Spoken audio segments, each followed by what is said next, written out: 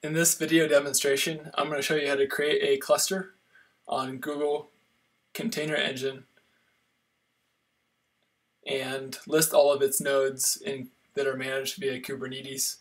I'll show you how to create the cluster via the web GUI, the command line, and then via the API, via code. So I've already created a project. I created a default network and I installed gcloud utility. So I will start with the web GUI.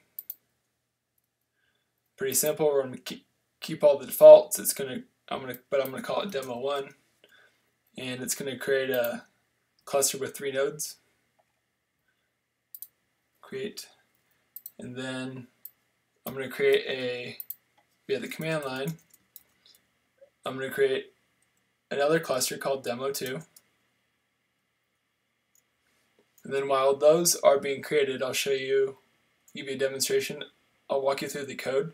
So this is Golang code that uses the Container Engine API that's generated, as well as the Kubernetes API that's generated. And it uses those to, in this project, cTiger.com, in this particular zone, data center from Google, I'm going to create a cluster called demo 3. So I'm going to create a new container client, which is going to create the cluster. It's going to wait for the cluster to be provisioned, and then I'm going to get, using the cluster information that's returned, which will include the certificates, the username and password, I'm going to create a Kubernetes client. And with the Kubernetes client, I'm going to list all the nodes. So to run this, and I'll start this off now. I'm using Visual Studio Code with the Go plugin, and I just have to hit play, and it's going to pop up in this window, and it'll print off information at the end listing all of the nodes. So here, if we refresh in the UI, we should see the progress. So all 3 clusters are being created currently.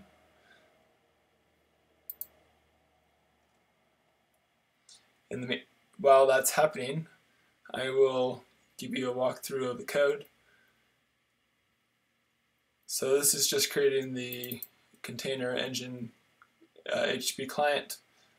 This is creating a cluster with a given name and an initial node count. You could pass in a bunch of options to the create cluster request if you wished.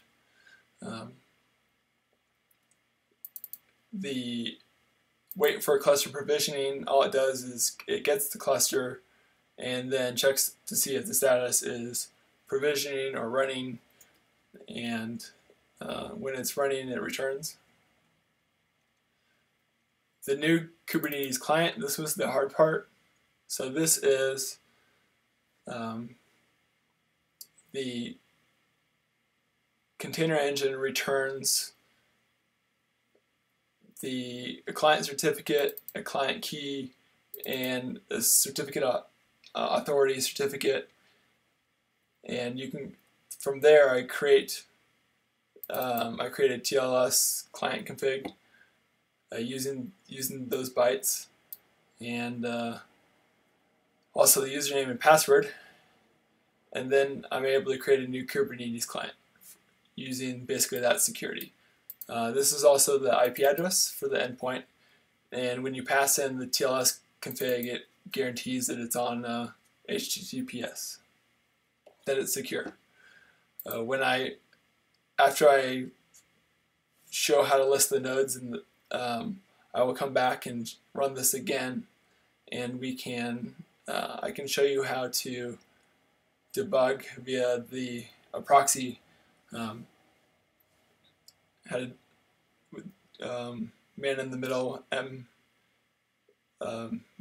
proxy. So you basically just uncomment this line and then comment out this line, and as well as uncomment this line.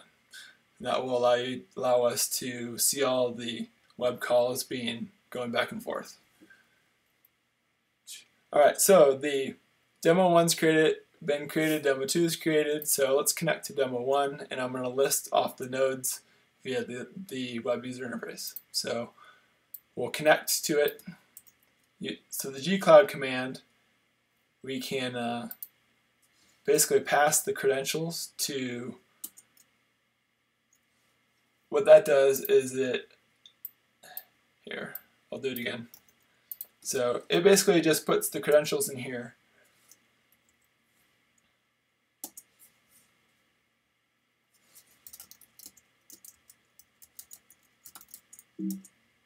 So these are the credentials that are being stored in the Kubernetes command line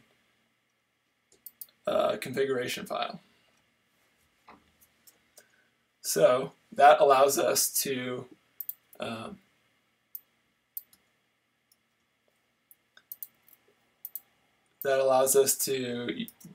for example, run the Kubernetes proxy to launch the Kubernetes web user interface.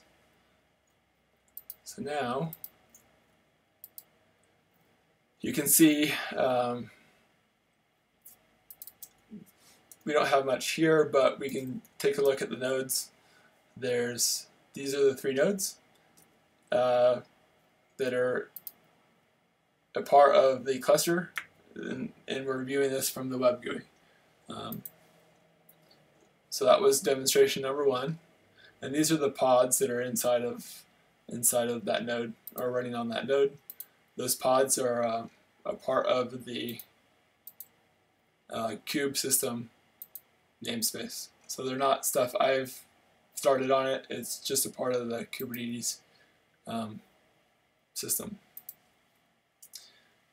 So that was demo number 1. Demo number 2 is we're going to list the nodes from the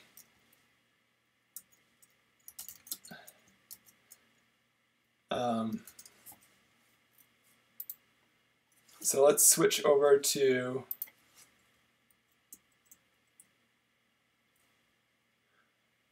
the cluster for demo 2, and then we can say kube control get nodes. So those are all the nodes for the cluster number 2. Right. And then the demo 3 finished provisioning, and it's the list nodes function printed off for each one of the nodes using the Kubernetes client. It listed off all the nodes. So I've now demonstrated how to list all the nodes in the GUI via the command line and then via the API. So the last step that I wanted to show was how to debug this thing.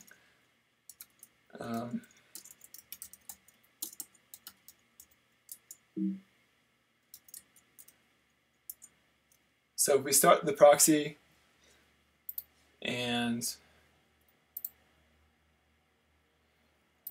let's run this, let's make this the 4th demo.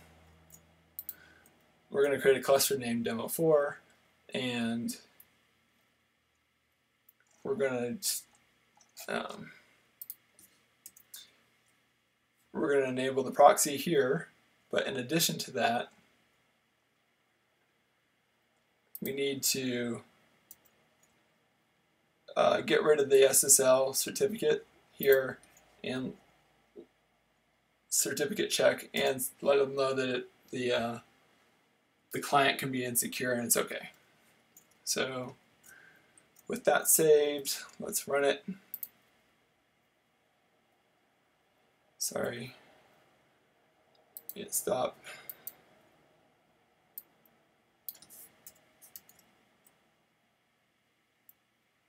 Let's run it.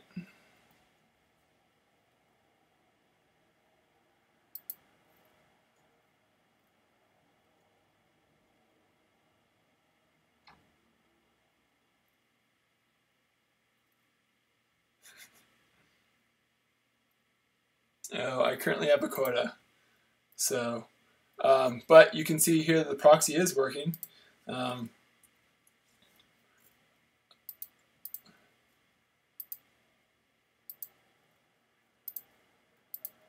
And you'll see the 403 response.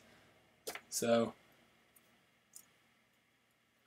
I can tab over to it, and you can see that the response from Google was that I had a quota and I was using too much of it.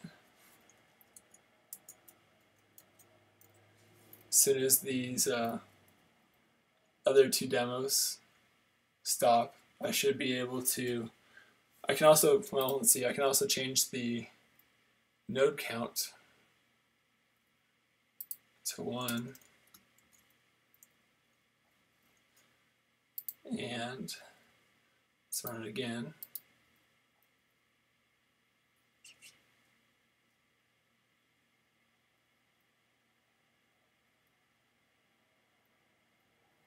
Oh, the limit was 3 clusters. Okay. So I do have to wait for these to finish.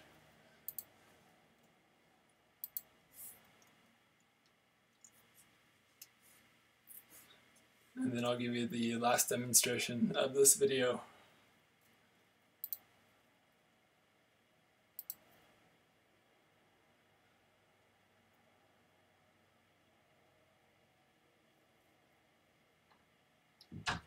The cluster is being deleted.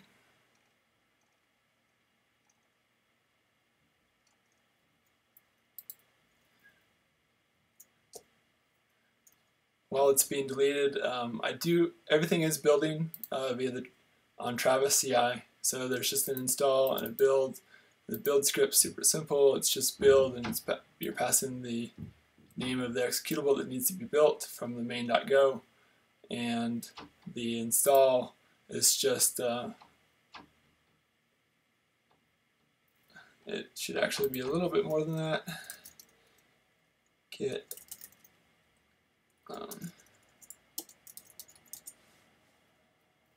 yeah, there you go. So the install, these are all the dependencies that allow it to build.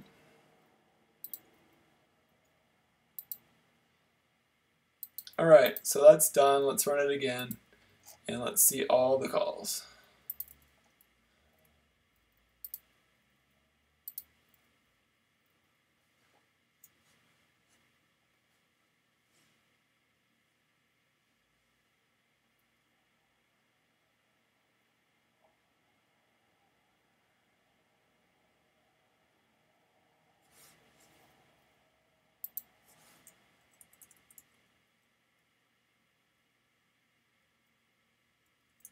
So here you can just press up and press down. You can, this is where it's sitting in a loop for 5 seconds and seeing if the cluster's been created or not. This is where it was trying to create the cluster. So you can see that the JSON's pretty simple, and the response is pretty simple. But it's a really, really useful tool when you're debugging web APIs. The other thing I think I wish to show is just debugging in general in Visual Studio Code. It's quite awesome. So here, let's create a cluster named 4 or 5 and put a breakpoint.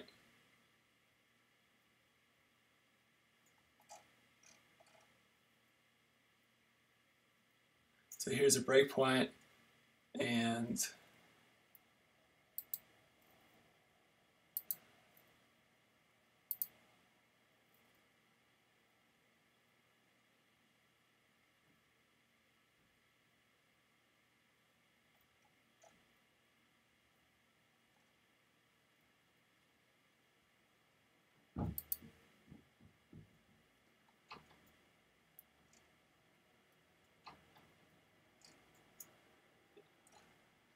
anyway, you can hit breakpoints, inspect variables. It's really neat, and that's it for the demo. So to wrap up, I showed how to create a cluster and list the nodes via the web, via the console app and via the API. Thanks, bye.